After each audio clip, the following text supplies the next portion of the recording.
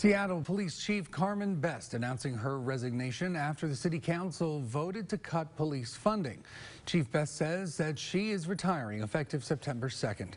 She's electing to step down after the Seattle City's council cut nearly $4 million from the police department's budget. Like many major cities, Seattle has endured a number of summer protests. Seattle Mayor Jenny Durkin saying that Chief Best was the right person to lead Seattle through these challenging times, working to reimagine community policing. Deputy Chief Adrian Diaz will assume the role of interim Seattle Police Chief in September.